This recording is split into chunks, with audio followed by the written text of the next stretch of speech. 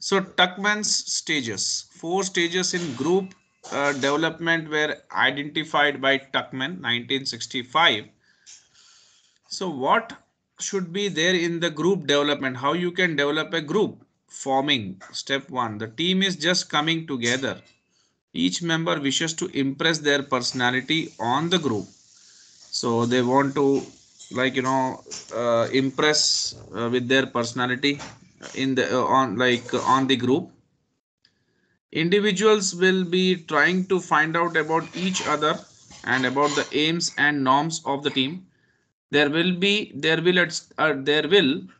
at this stage probably be a wariness about introducing new ideas. The objectives being pursued may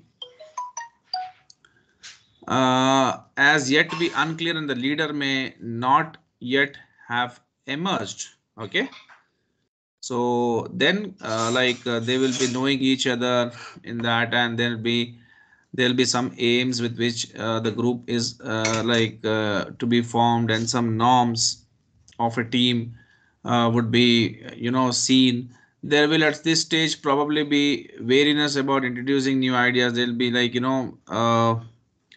a varying of, like, they each one will be wary of sharing new ideas. Immediately they won't be sharing, right? So it's new, it's a very new group, and everyone will be it will be the starting stage of knowing each other. So then comes storming. Then this frequently involves more or less open conflict between team members. There may be changes agreed in the original objectives, procedures and norms established for the group.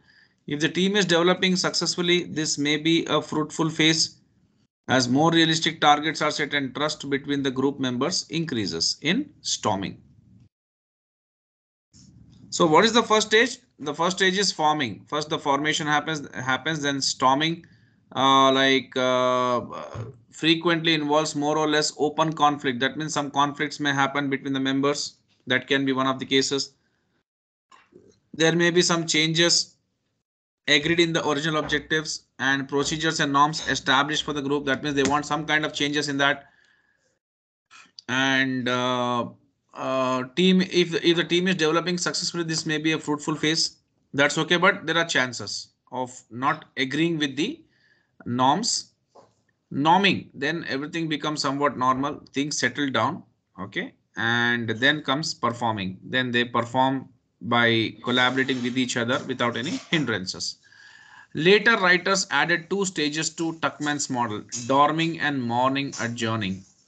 Once a group has been performing well for some time, it may get complacent and fall back into self-maintenance functions at the expense of the task.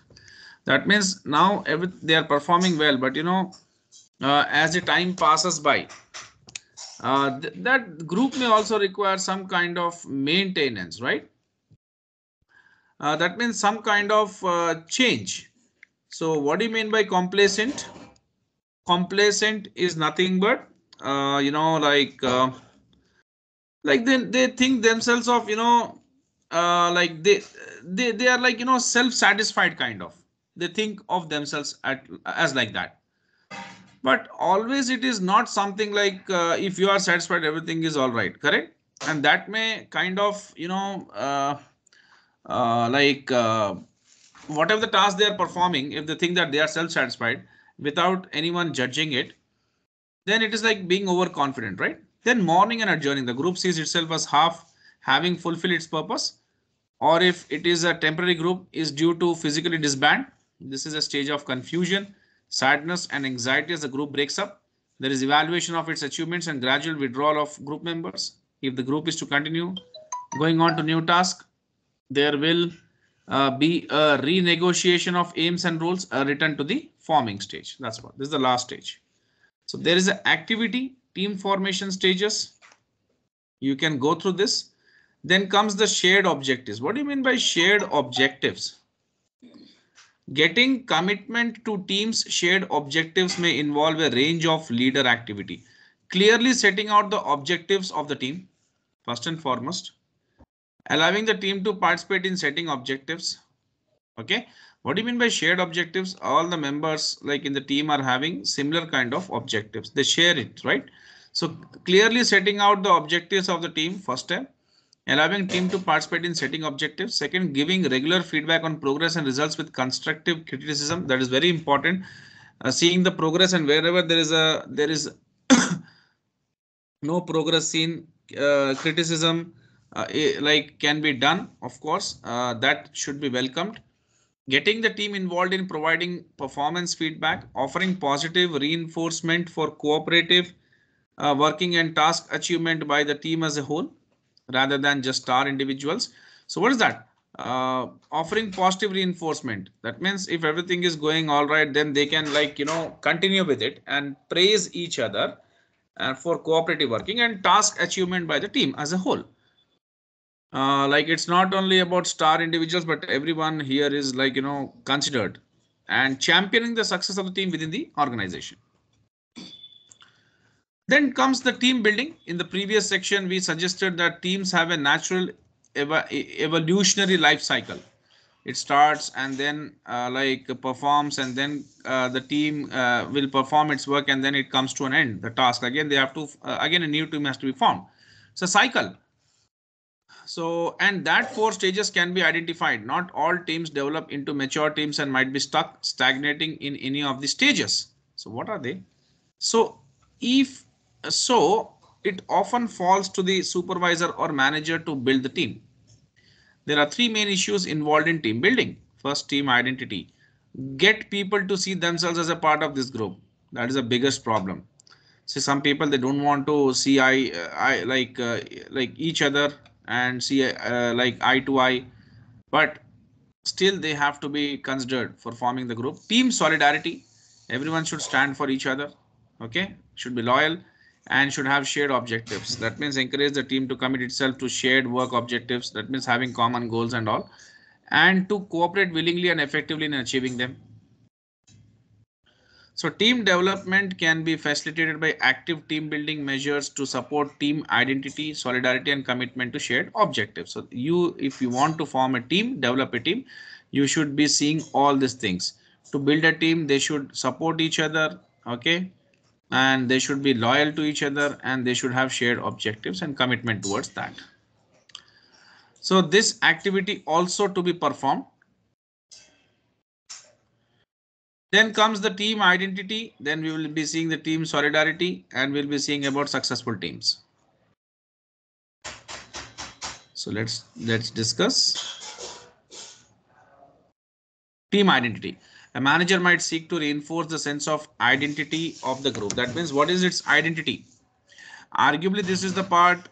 This is in part the creation of boundaries, identifying who is in the team and who is not.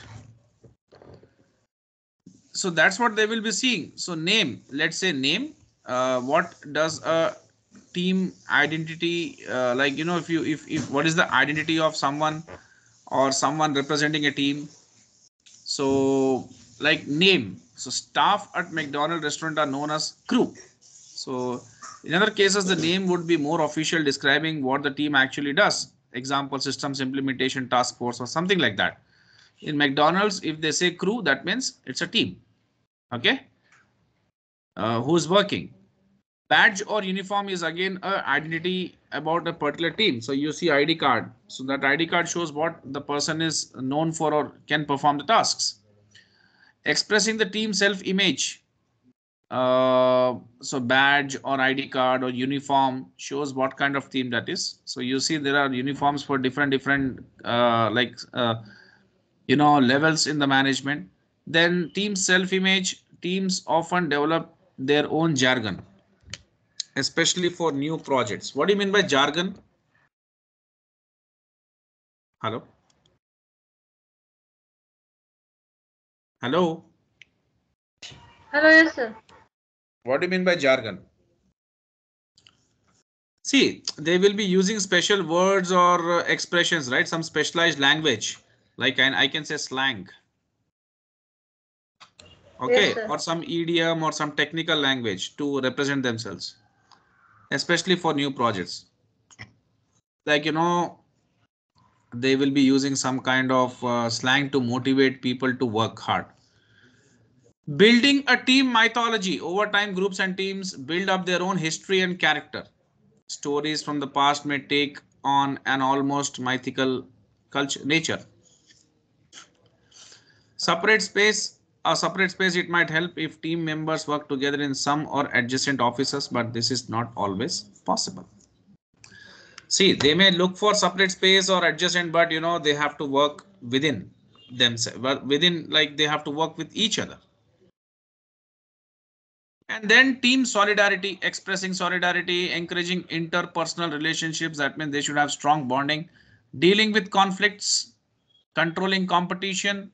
Competition is good, healthy competition is good, but it should not like be like someone wants to be favorite of the manager or the boss. So favoritism undermines solidarity. That's against solidarity. Encouraging some competition within other groups. So this is what you have to do, group cohesion. So can you do this activity, Tanya?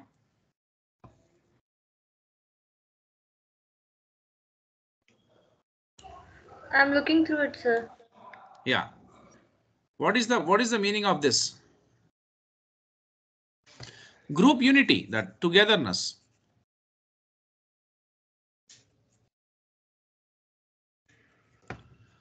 So, like, can you see any dangers in creating a very close knit group? Think of the effect of strong team cohesion on what the group spends its energies and attention on, how group regards outsiders and any information or feedback they supply, how the group makes decisions, what could be done about these dangerous effects. So this have to be seen whether they are seeing everything to get in a, like, like together or individually. You have to see and check. Can you give me the answers for this?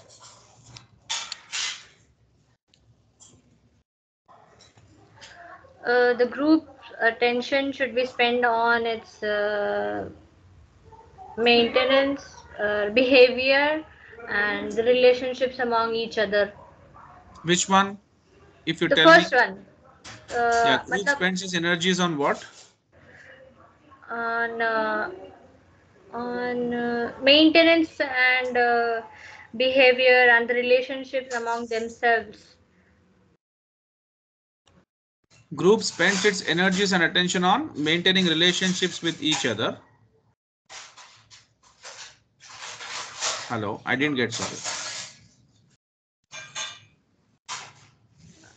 Yes, sir. Let's see what is the version of the textbook.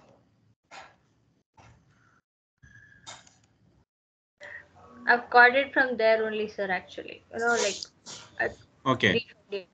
Yeah, so group's energies may be focused on its own maintenance and relationship instead of on the task. Group may be suspicious. Second point is, what can you read out? So they kind of, they look on their own maintenance and the relationships. They are busy in that. What's the second question?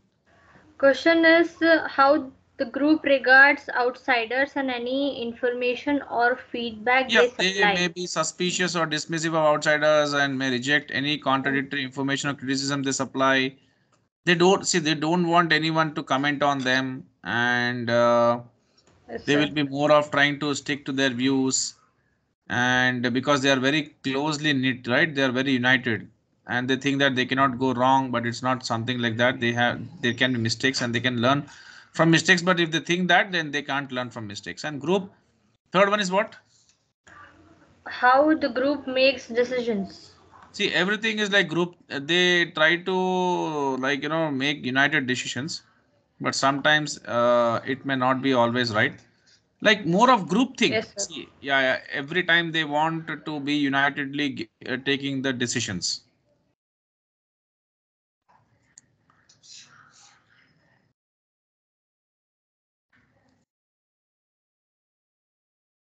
Successful teams. Evaluating team effectiveness. The task of the team leader is to build a successful or effective team. The criteria for team effectiveness include what? Task performance, team functioning, team member satisfaction. So task performance, fulfillment of task and organization goals. That's what a successful team is known for. They should be performing their tasks and or fulfilling their tasks or goals of the organization. Then team functioning, constructive maintenance of team working. Okay. Like they should also, like always check like how they are functioning, and if any kind of they have to rectify something, they should be going for that, like minimizing their errors. Managing the demands of team dynamics, roles and processes, team member satisfaction, fulfillment of individual development and relationship needs. So everyone wants to grow, and also they like how they share a bonding or relationship with each other in the team is also something which have to be seen. Their satisfaction, how they are they satisfied in working in the team, are they okay with the team, or they want individually they want to work. Number of factors, both quantitative and qualitative, that may be assessed to decide whether or how far a team is operating effectively. Some factors cannot be taken as evidence on their own, but may suggest underlying problems, such as accident rates may be due to poor safety systems, for example, as well as poor morale and lack of focus due to team problems. See, there can be problems, right? Like accidents may be due to poor safety systems. Team is like, there is no proper safety system, so accidents may happen. And like poor, they don't have morale, like they are not motivated to work, and lack of focus due to team problems can lead to all this.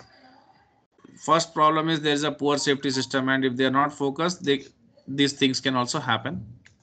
Some of the characteristics of effective and ineffective teams may be summarized as follows. Quantifiable labor turnover. If it is effective team, labor turnover will be less. Ineffective, high. Correct? Hello. Yes, sir. Accident rates will be low if it is effective team. Ineffective, high. Absenteeism, low. High. Output and productivity, high. Here it will be low. Quality of output, high. Here it will be low. This is ineffective. This is effective. Individual targets here achieved, not achieved. Stoppages and interruptions will be very low, very high because of misunderstandings and disagreements. Qualitative. This is more of about attribute or quality. Commitment to targets and organization goals will be high, here will be low. Understanding of team's work and why it exists will be high, low. Because they take things seriously if it is effective. Understanding of individual roles within the team, high, low. Communication between the team members, free and open. Mistrust is there here. Ideas shared for team's benefit, it is owned by individuals for their own benefit. Feedback, constructive criticism, they are very much agreeing or happy with any kind of criticism. Here it's not like that. Problem solving, addresses causes, only looks at symptoms. Interest in work decisions, active passive acceptance, they actively actively take the things, like they are very active in and interested in work related decisions. They don't accept immediately opinions. They are having a very good consensus because they are a team uh, with which is effective team, and here imposed solutions. And job satisfaction is very high here, it's very low here. Motivation in leaders absence is high. When the cat's away, that means they want to escape, because they think that no one, like if there is no one who is motivating them, they will not be on track, or will try to escape from the work. Rewarding effective teams, yes, should be rewarded. So organizations may try to encourage effective team performance by designing reward systems that recognize team rather than individual success. So indeed, individuals performance rewards may act against team cooperation and performance. So the team will be rewarded. They emphasize individual rather than team performance when if it is individual performance rewards. So they emphasize individual rather than team performance. They encourage team leaders to think of team members only as individuals rather than relating to them as team. When you see individually, okay. But for team rewards, distinct roles, targets, and performance measures. So for team rewards to be effective, team must have certain characteristics. They should be given different roles should be like given to people. Targets should be given significant autonomy. That means they should be given greater independence to work, and maturity and stability should be there, and cooperation between the members should be very important, and interdependence of the team members also should be there, because The tasks what they are dividing with each other should be complementing, in the sense they should definitely related tasks. The tasks may have some relation, so definitely there should be some interdependence seen. Reward schemes which focus on team or organization performance include profit sharing schemes. Whatever the profits come will be shared to the team, or some cash, some pool of cash related to profit will be distributed. Gain sharing schemes using a formula related to suitable performance indicators such as added value. If they add value to the organization, definitely they'll be rewarded. Employee share option schemes, that means stocks will be given by the company to them at very low or cheaper prices. Okay, so we are done Sir, with this. Yes. I have a question here. Yes. Uh, the table you just explained me some of the characteristics of effective and Yes. ineffective Yeah. teams. Yeah. Yeah. Yes. So it's like we are comparing both of them, right? Yes. You are Low comparing. and high. So what are we comparing, sir? Like effective ones and the ineffective ones. The Yes. employees, effective employees and ineffective employees. Or situations, sir. Yeah. It is about team, not employees. Teams. Okay, okay, okay. Yeah, yeah, sir. Okay, fine. That's what. Yeah. Yeah. Okay. Yes, sir. Okay. Okay. Okay. Then now what we are left over with.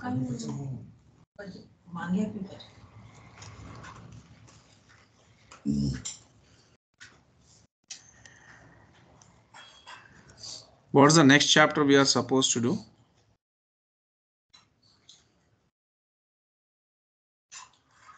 We are done this, right? Training and development is next. Sir, we have to do motivating individuals and groups. Okay, okay. We have done individual groups and teams. So motivating individuals and groups will be doing. Okay, that will be the next chapter. Then 1, 2, 3, 4, 5, and then left one. Okay. Yes, sir.